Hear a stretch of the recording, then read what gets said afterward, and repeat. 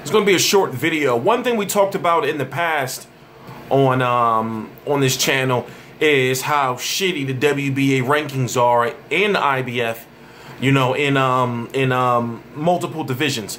But when it comes to Danny Jacobs, the WBA World Champion, remember the WBA Super World Champion, the belt that fans look at as the #1 belt for the WBA is Gennady Golovkin.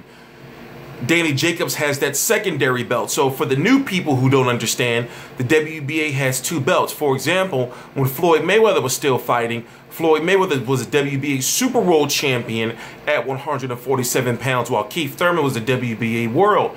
Erislandy Lara was the WBA Super World Champion at he was the WBA World Champion at 154 pounds, while Floyd Mayweather was the WBA Super World Champion at 154 pounds. So right now, Golovkin is the WBA Super World Champion at 160 pounds. Danny Jacobs, the WBA World. Now, Danny Jacobs hasn't fought a mandatory since he's had the belt, but if you look at Golovkin, he hasn't either. That's just the WBA. The WBA's rules are fucked up. For example, go look up the definition of the WBA Super World title and what it was intended for. The WBA Super World title was invented to be not a champion above champions, but basically to give an undisputed or a unified champion time to fight mandatory. But now they just use it as just, you know, go look it up, you'll see what I mean. They just use it as just another title, and of course, it's for sanctioning fees. But real quick, let's go through the WBA rankings.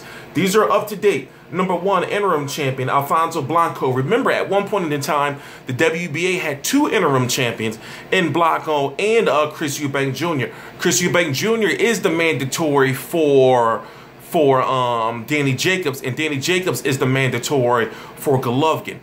The WBA said that they would order Danny Jacobs versus Golovkin if Canelo versus Golovkin didn't happen.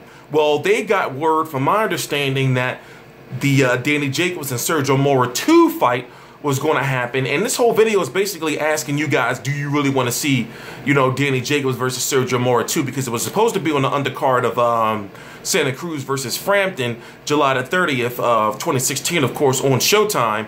But now it's being moved to another date for whatever reason. So let's go over the rankings. You got Alfonso Blanco, WBA interim, Chris Eubank Jr., Dimitri Chudinov, who Chris Eubank Jr. beat, Turiano Johnson, who's coming off of an injury, Rob Brandt, Andrew Hernandez, Peter Quillen, who's not fighting anymore in 2016, according to Steve Kim, Avantadil Kurtzes, he's that 5'4" guy that put a whooping on Antoine Douglas, Ryoto Murata, Adam Eccles, John Ryder, Curtis Stevens, Gary O'Sullivan, Spike O'Sullivan, Sergio Mora, and Ivan Klinktov. Now, of all those names, remember, if you're a champion, you got to fight somebody ranked in the top 15. And I'm asking, you know, do fans really want to see Sergio Mora 2? Now, me personally, I think it's going to be a good fight. I was there live, and it was an exciting fight while it lasted.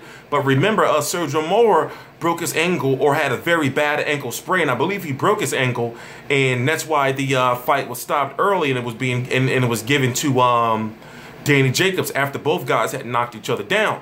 But you know, I'm thinking fans are kind of getting fed up with Danny Jacobs at this point in time. Yeah, he had that big win over Peter Quillen, but now they want to see him step up to 160-pound superstar status. And now that we know that there's nothing stopping him from fighting on HBO, it's like, yo, you got to get in line to fight Golovkin. He's got 3 belts, and he's got the parent belt of your belt. He's got the daddy belt. You got the you got the mama belt. So, you know, I mean, he knows what it is. He's a very rational and cool dude, you know. So it's just, you know, after Sergio Mora, which just looked like it's going to happen, after Sergio Mora, he's got to fight Golovkin, you know, and he's got to demand the fight, or the WBA has got to order it and make them put their money where their mouth is. Simple as that. I'm T Street Controversy. This is T Street Controversy Live. I cover every single major fight live. Please subscribe.